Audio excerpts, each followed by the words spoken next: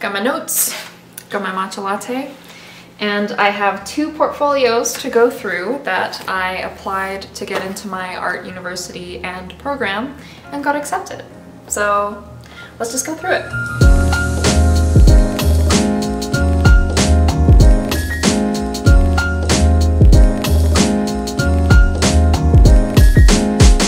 Okay, so let's go back.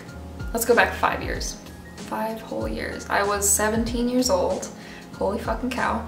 I had just graduated from high school and I knew that I wanted to go into an art school for post-secondary. I put together a portfolio of my best work, the stuff that I loved the most, and I applied and I got accepted. Fucking yes. And then I did that whole first year, applied to get into my design program for 2nd to 4th year, got accepted. And now here I am.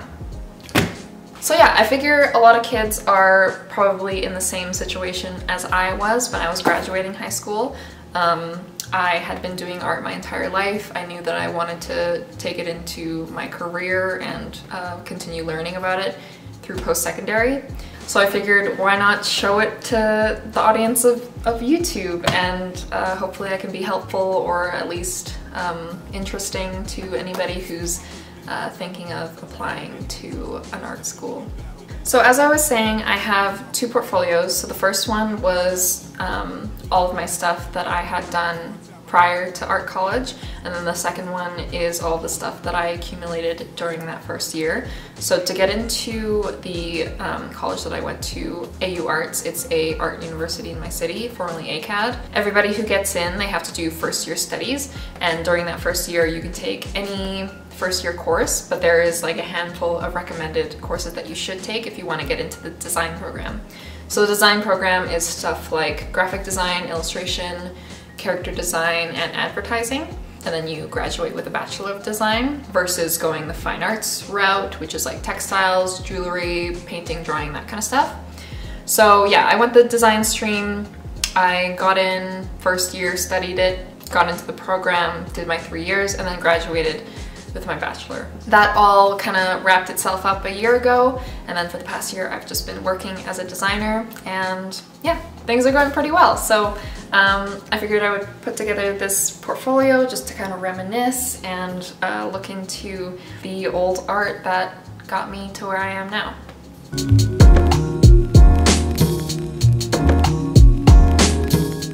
So let's take a look.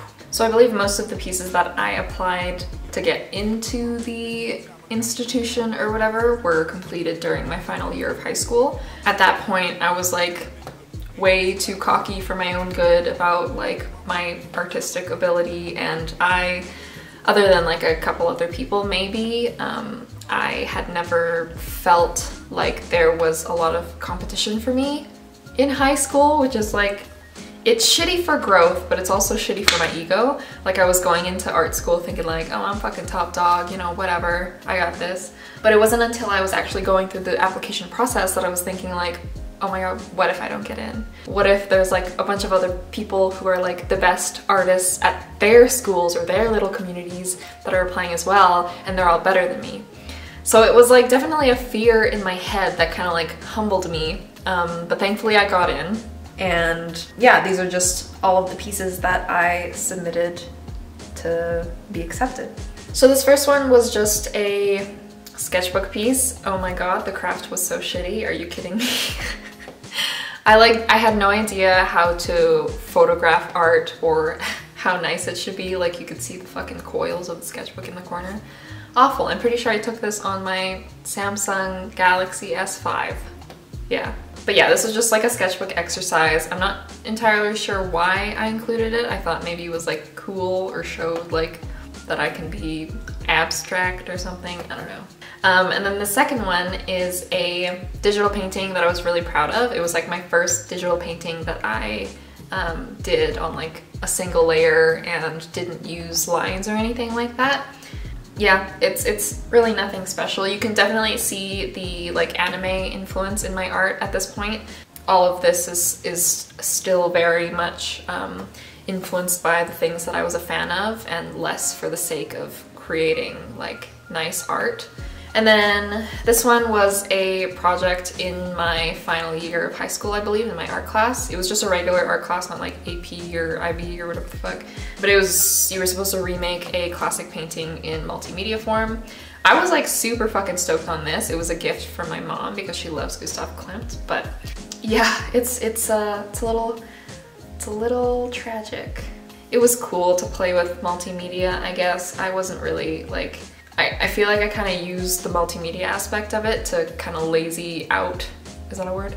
Be lazy about the actual like skill of the painting. So yeah, not my best, but good overall, I guess. This one, so dumb. Like, I can't believe I'm putting this stuff into my portfolio. This was literally just like a doodle that I did during my break when I was working at a Starbucks. On my breaks, I would like pull out a sketchbook and just like doodle a bit. And I don't know, I really like this. I thought it was like so fucking detailed and flourishy, and something about this that I was super proud of was that I didn't do any like undersketch or anything, which is pretty normal for me now, but at the time I was like, wow, I'm a fucking protege making art without a sketch. That's pretty cool.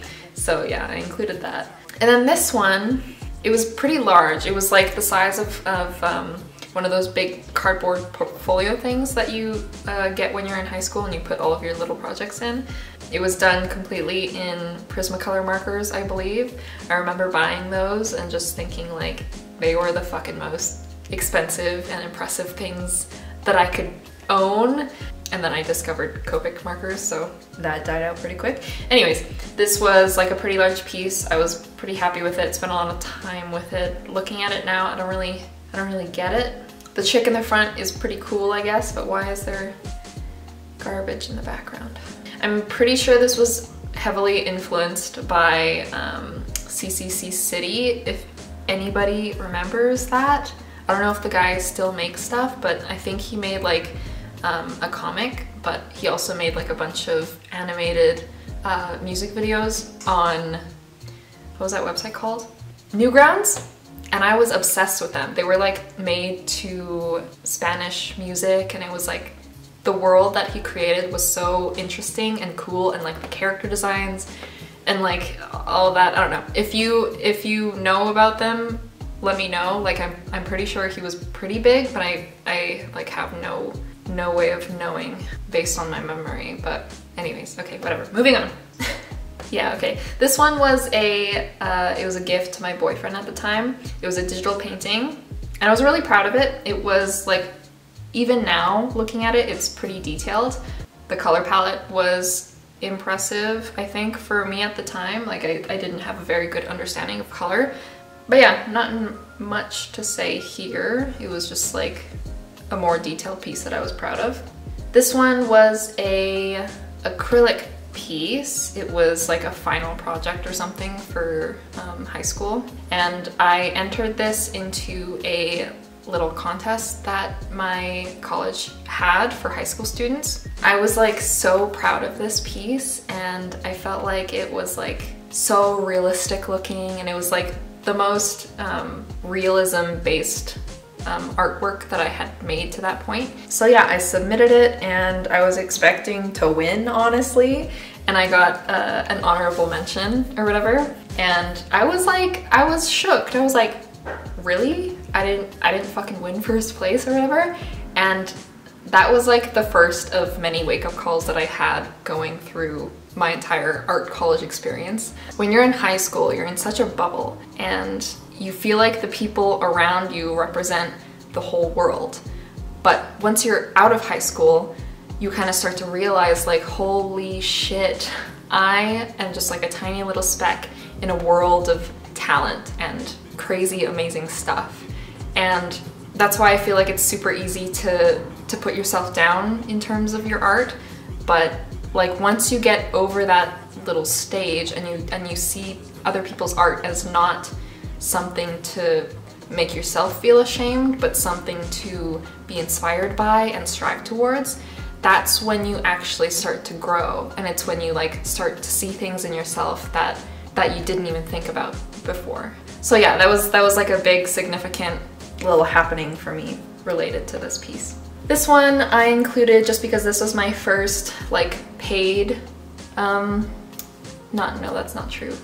This was like a business card design, I believe, for my friend. He ran a little vendor shop that he would go to like anime conventions with and like sell merch and like stuffed animals and stuff like that. Anyways, it was like more of a commercial type project, so I thought I would include that just to show versatility or whatever. So this one was also a gift for my then boyfriend. This was probably my favorite piece that I had done prior to getting into art school. I spent so much time on it and so much effort, and like even now, like when I look at it, it's pretty good. Like it's very like anime stylized and stuff like that, which I don't really gear myself towards anymore. But there was a lot of like heart put into it, and I really wanted to make it good for like this gift for my then boyfriend. I think it's still a successful piece even today. Okay, so this one it was the cover of my sketchbook. At that time, I liked doing up my sketchbook covers, and I'm pretty sure this was referenced from some picture on Pinterest or something. I was like obsessed with Japanese traditional culture and like the 90s and whatever. Like I still am, who am I kidding? But yeah, this was literally just marker and pen, but I really liked it, so that's why I included it. So this next little bit is just a PDF of a few sketchbook pages. Pretty basic, just like sketches, fan art, whatever I kind of thought of and thought would be cool. This one I was really proud of. I can't remember what exactly I got the idea from. Like I must have seen some sort of image that I referenced and then turned it into that piece. This one was a commission for a friend. If anybody's familiar with League of Legends, I'm sure you recognize some of the characters. That was like a big part of my life in high school. I would play League of Legends with my friends like every fucking day, and it was it was bad. I don't play anymore. I stopped in that last year, but yeah, this was a commission of my friend and like his mains or whatever. Yeah, I was really happy with how it turned out. It was like line/painting based, and it kind of gave it that like almost like a mobile game look to it. And then this last piece was a personal piece. It wasn't prompted by school or anything. It was made with cut paper, just because I felt like I needed more multimedia to give a bit of variety in there. I believe it was made with just like regular kind of craft paper kind of thing, and then colored with Copic markers and white ink, perhaps. But yeah, this was fun to put together. So with this portfolio, I was looking to get into art school to pursue a career in character design, so that was my major, and I wanted to work for like a video game company or a film, some sort of film industry company doing character design for them. This portfolio kind of makes me realize, or reminds me of, how my work has changed into including less of what I'm really a fan of, because all of this stuff was based on things that I just like really loved and just felt like creating and turning into art. Whereas now, with all these years behind me of creating work and making pieces based on like prompts and stuff like that, it's really morphed into something much more strategic and less pure. And that's what I find with this portfolio, is that it has like fucking innocence to it. Back then I was just making art because it was fun to me, and it still is, but it just has all these other factors included in them now. So yeah, hope that was helpful to see. If you have any questions about anything, drop them. Okay, so that was my portfolio getting into art school, and then now we're gonna go over my portfolio 1 year into art school applying for my design program.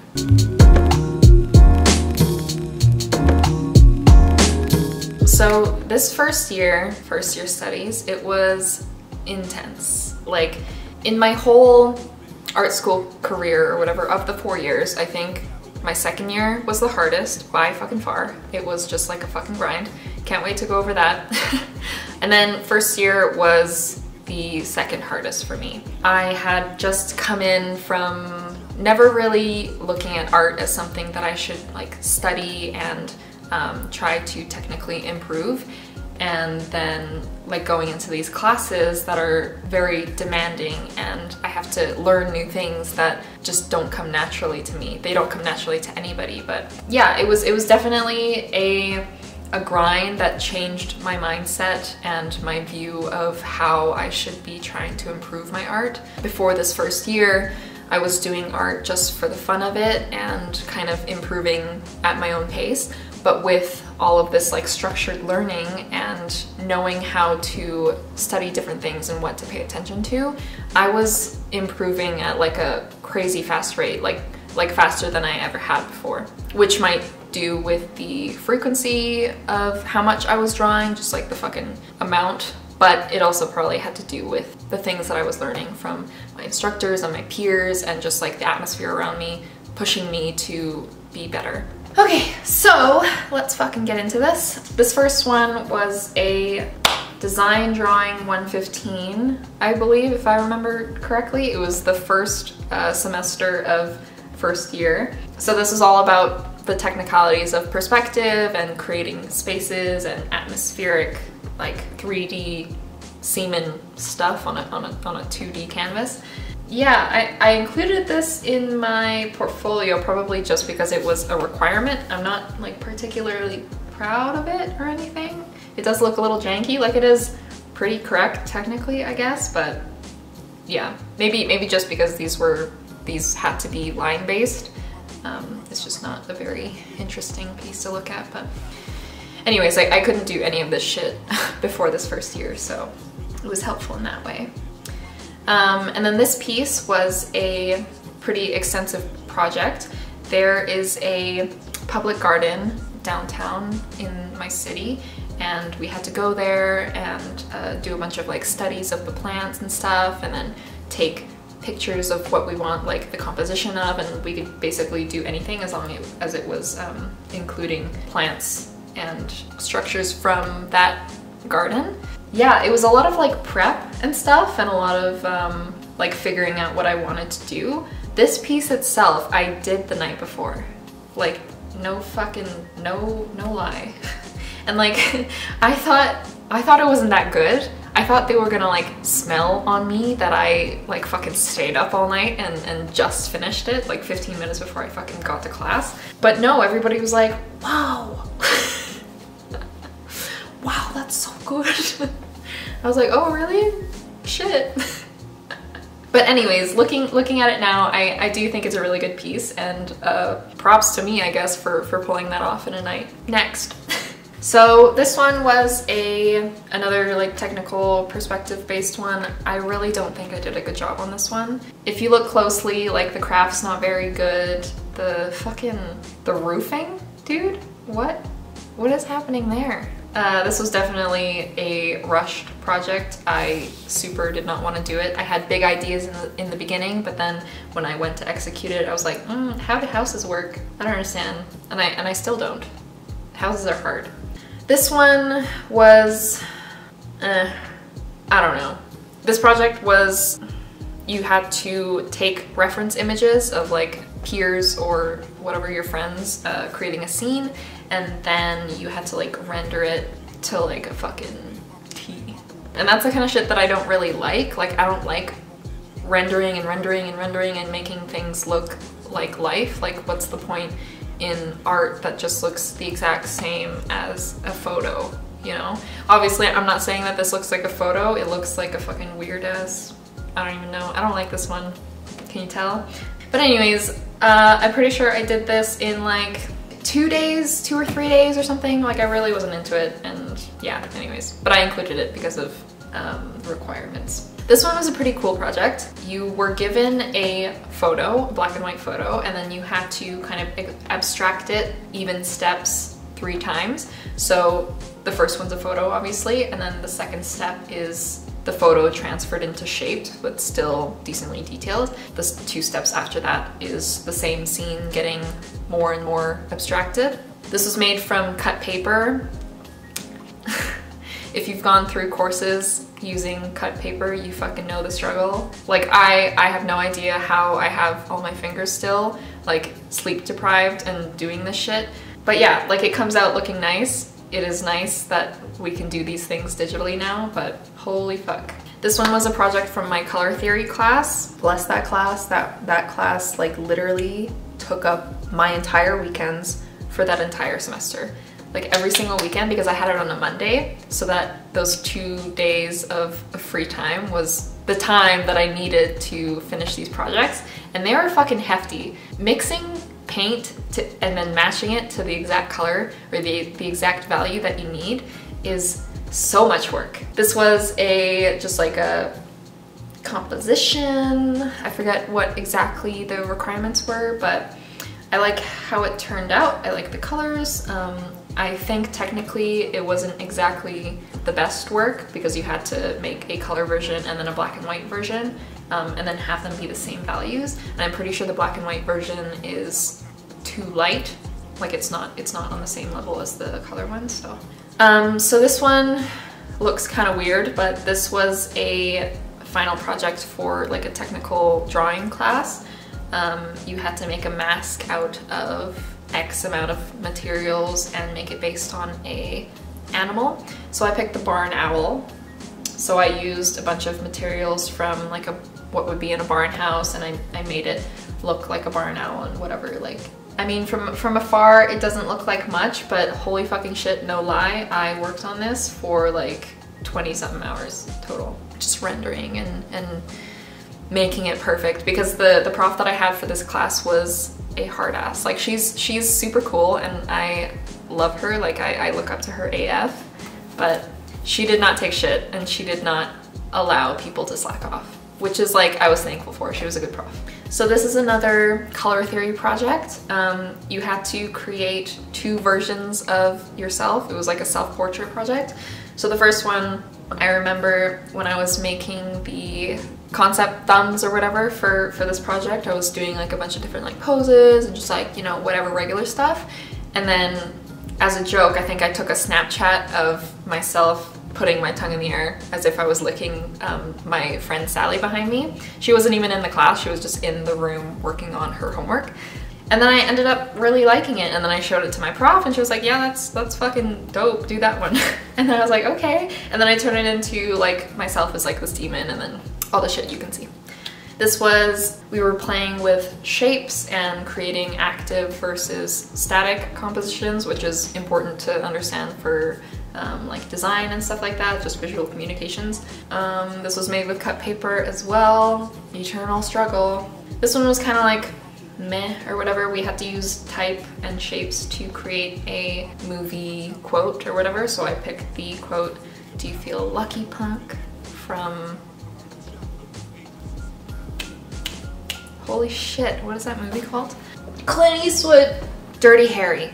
Dirty Harry. So, and then we got to include a PDF of some sketchbook stuff. So this is a bunch of like sketchbook, whatever, sketches, just some character stuff. I really wanted to push that I wanted to get into the character design stream, so I included a lot of like character sketches and figure drawing and la-di-da. Okay, and then this little group of drawings or whatever were figure drawing from live figure drawing classes. In one of the design drawing classes, sometimes we would get a model in and they would pose for us and we would have to draw them with like charcoal and stuff like that.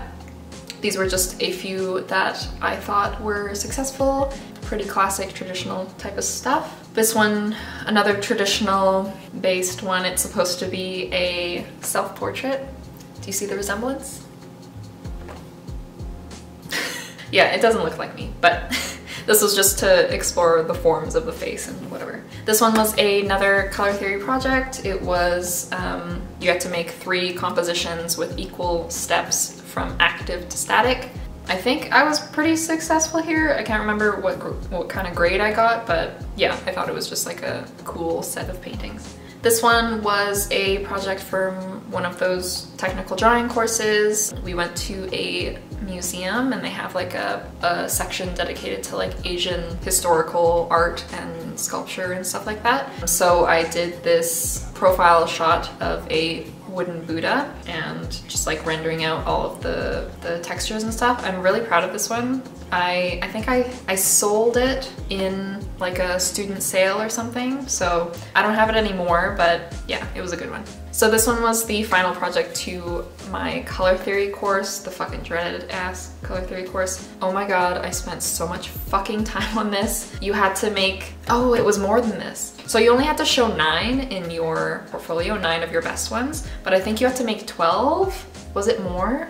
I can't even remember. I have to like ask my friends how many it was, but it was more than this. But you basically had to paint the same scene. The composition had to be like nice and blah blah blah in X amount of color palettes. So like monochrome, analog, I'm like blanking. Complementary, split complementary, blah blah blah blah. And yeah, it was a fucking bitch. But turned out well for me, I think. This is another pain and struggle in one image. Holy fuck. We had to do a lot of these paint charts just to drill into our brains how color theory worked, and it definitely left a mark.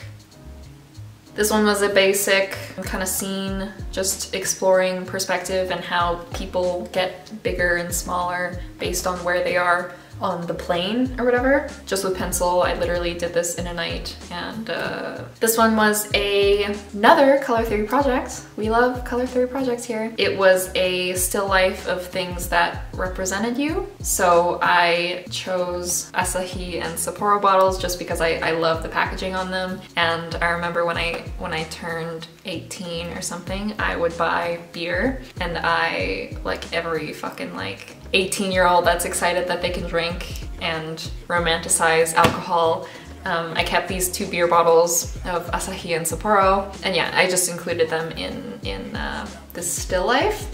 And then I brought in one of my favorite heels just because it had like a metal piece at the back and I thought that would be interesting. I had a DS at the time, and then a few books that I was reading under there as well. The project was to create a still life with 2 different color palettes, a discordant one and a harmonious one. The blue and red one is obviously discordant, and then the yellow and orange one is analog, so more harmonious. I don't think I did a really good job on this because the value shift between the 2 color palettes is very jarring, I guess. Like the oranges are way too light to swap from the blues, and anyways, you get it. And then this last one was a personal piece. I think you were only allowed to put in so many personal pieces. Yeah, this was the only personal piece, and I just wanted to show that I could do digital painting and digital rendering and stuff. So this was for like an Instagram contest or something that I entered. You were supposed to like draw or paint one thing and then paint it again a month later and then see how you improve. This was the end of the month version of it, and I don't know, I was proud of how I did the face. It was like the first time that I ever actually painted out and rendered a face in a more like realistic kind of way. And yeah, so I just wanted to include that. So yeah, that's all from my pre-art school and first year portfolios.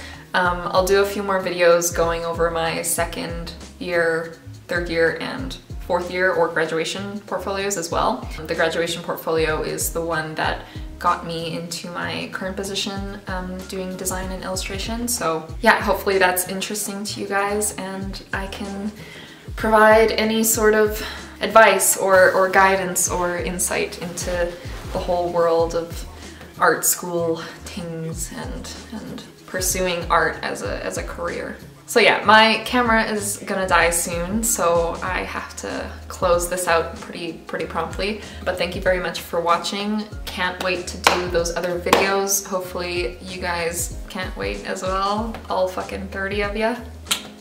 Thank you very much for watching, and I will see you guys in a bit.